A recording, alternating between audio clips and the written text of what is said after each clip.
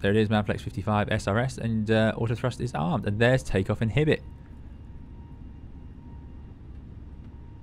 Hello everyone and welcome to another video with me, 320 Sim Pilot, and today we are taking a look at something that causes a bit of confusion, and I can completely understand why. That is the takeoff inhibit and the landing inhibit warnings on the ECAM. They're not actually warnings, they're memos, and we're going to talk about why they're there and what they're telling us. They are a perfectly normal part of operating the Airbus, and if you're not sure what I'm talking about, we will look at them in greater detail shortly, but they are something you'll see on every takeoff and every landing when flying on the A320 family of aircraft. As ever, I am a real-world Airbus pilot, but none of this is for any real-world use. It's just to give you some extra context on your home simulations. We're here ready for takeoff, runway 25 at Newcastle for a short flight down to Heathrow. And what we're going to do is jump into the cockpit and take a look at what this warning means. Okay, here we are on the flight deck now, and we are ready to go. We're doing a flap 3 takeoff today. None of it matters, departing down to the south. So what am I actually talking about? What's the warning I'm referring to? It's actually a warning that comes up here, and I keep saying warning, but it really isn't. It's a notification or a memo. It is used by Airbus to tell us about temporary states or changes. Things like the parking brake appear on this little memo section on the right for that reason. Same for the landing lights, just to advise us that they're out. But they will not be out for the whole flight. They're not intended to be, so these will disappear when they're not needed anymore. Which, by that, I mean when we've turned them off, so parking brake or landing lights are off. Underneath here, you will see on takeoff, in magenta, takeoff inhibit. You'll see it on takeoff and you'll see it again on landing, and I'll bring up a screenshot of what that looks like now, hopefully for you. So what that memo is telling us is that the aeroplane has inhibited several warnings that could happen during the takeoff. It's a phase of flight, so the Airbus is very clever and it divides its flight up into phases. We have all sorts of these phases as we go through the process, but this is why the aeroplane knows things like when to show us the wheel page down here. You'll see that automatically it's showing us the wheel page, whereas when we were on stand it was automatically showing us the door page. It's incredibly clever. It's a system that I absolutely love. I think it's great. It just eases the workload on the pilots, and this is why when you open the cabin doors on the Airbus when you're parked up at stand, or when you turn off the engines, you don't get a series of warnings like you do in some other aircraft, for example the CRJ, which does not have this same system. So this system allows the airplane to know which phase it's in, and it's listed in 10 different phases. So the airplane divides its flight into these in its own mind. So the first phase starts when you have electrical power. Then the second phase will begin when you start your first engine. Then you'll get another, your third phase when the first engine goes to takeoff power. And then you'll enter another phase at passing 80 knots through to liftoff. So it's after we set our first engine to takeoff thrust, we will see takeoff inhibit in magenta down here on this screen. And that will appear because we are entering the takeoff inhibited phase, where certain cautions will be inhibited. Not all of them.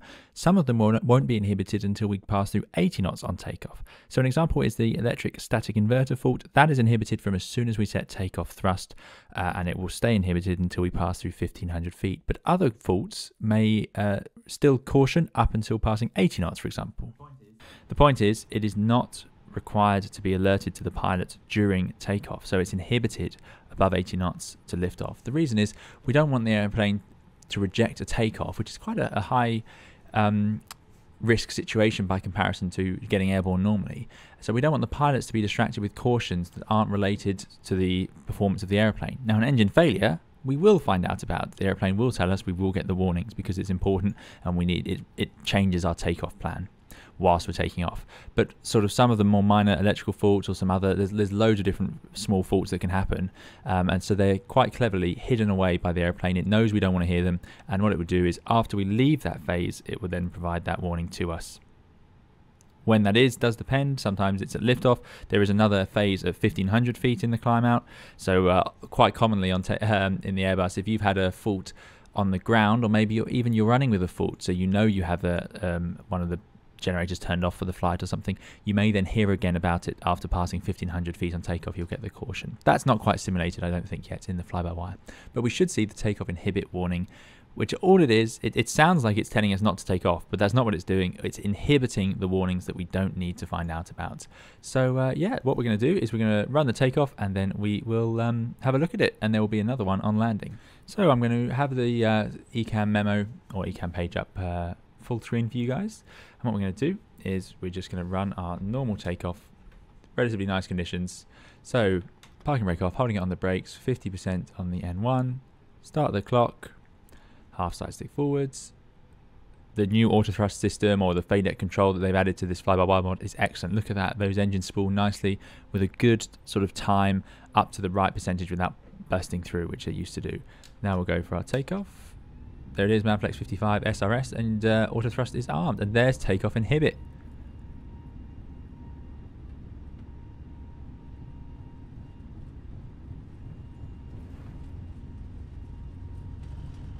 To 100 knots, side stick to neutral,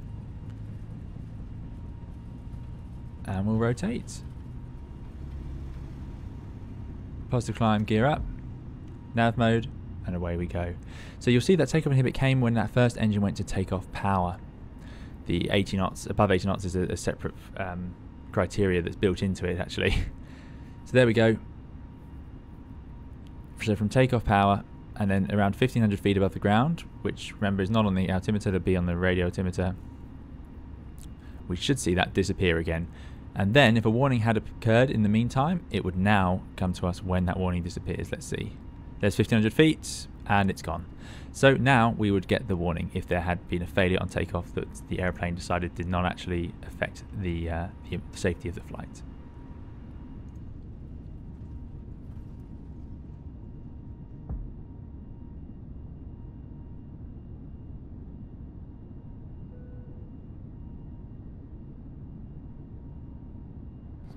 So to recap then, the Takeoff Inhibit message comes up on the ECAM. It's a memo, and it comes up because we are entering a phase of flight where the Airbus doesn't want to bother us with nuisance warnings that it doesn't think are relevant. The memo that tells us that will appear after our first engine goes to takeoff power, and it will disappear at 1500 feet above the airfield.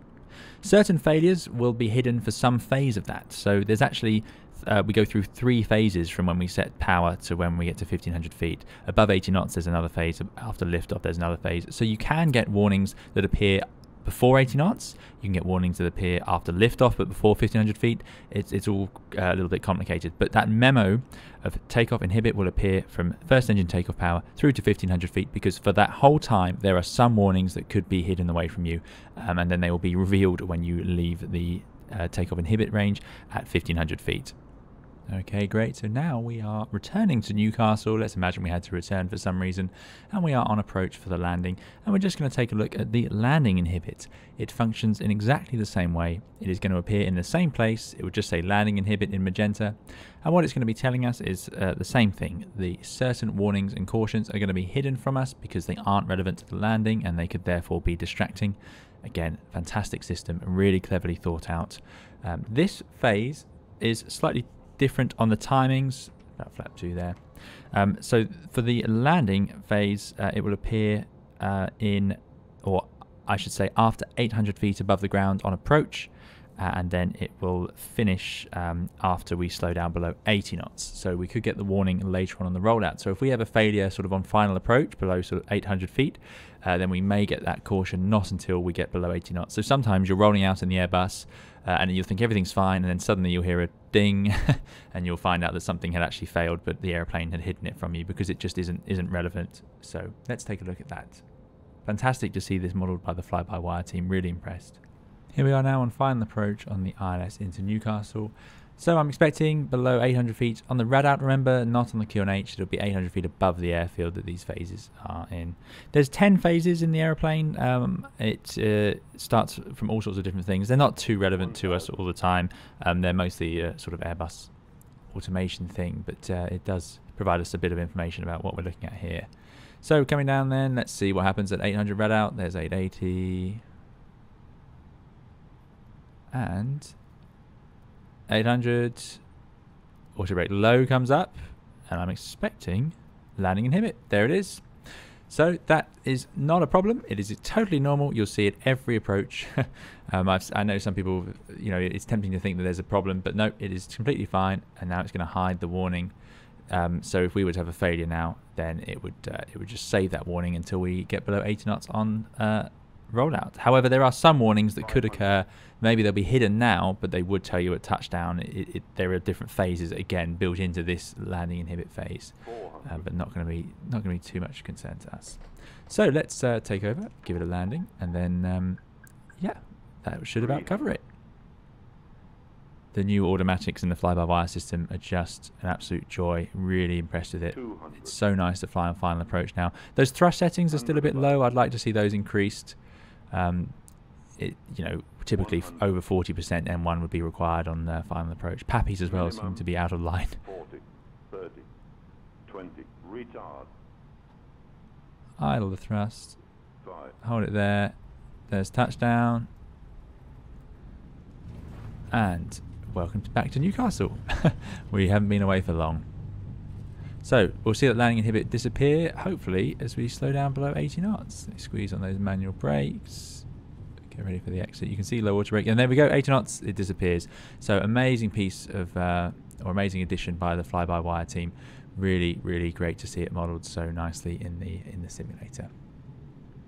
So that's all for today's video. Thank you very much for watching. I hope it's been useful for you. Just a little piece of background information on one of those many systems the Airbus uses to keep us safe as we go flying, and a great piece of work by the fly-by-wire team to get that implemented so well in this free mod. Absolutely brilliant.